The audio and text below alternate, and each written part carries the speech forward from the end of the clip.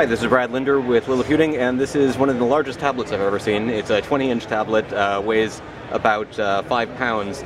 It's a prototype that Panasonic has put out, and what's really interesting about it is not just that it's a Windows 8 tablet that has a huge screen, it's that it has a very high resolution screen. It's 3,840 pixels by 2560 pixels, and when you look at the screen resolution in here, often when you try to sort of do screen, pixel doubling and whatnot on Windows 8 or Windows 7, it doesn't really look great. Here, we're looking at everything sort of scaled up 200%, and it actually does look pretty good. Makes things usable. If we hadn't done this, the font sizes would be such that you could almost not see any of the text on the screen. You can see it does work as a Windows 8 device. It's got an Intel Core i5 processor, 128GB SSD, and how much RAM is this? 4 gigabytes of RAM.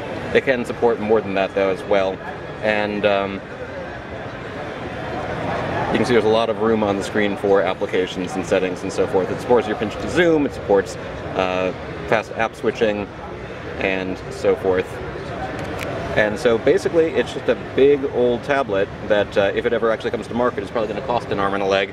But it's, probably got a better display than any tablet you got in your house right now. It has, what was the pixels per inch? 230. 230 pixels per inch, which is, I think the iPad 3 has 264, but it's a 9.7-inch screen. This is a much larger screen, and one that you probably won't.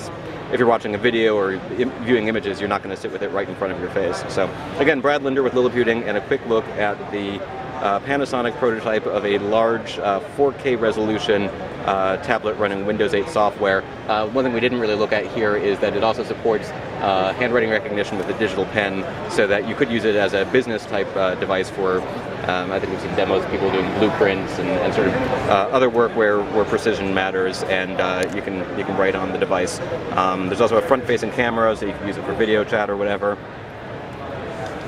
And this is the stylus software? No, the Blueprint. Oh, Blueprint. Okay, so you can see we've got the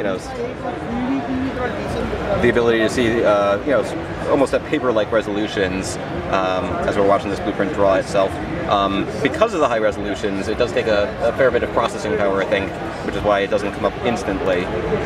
But for basic tasks, it does seem pretty fluid and responsive. So again, Brad Linder, Liliputing, and Panasonic's prototype of a 4K tablet, which might not come out in this form, but one day we'll probably start seeing things like this because there seems to be a pixel resolution war going on.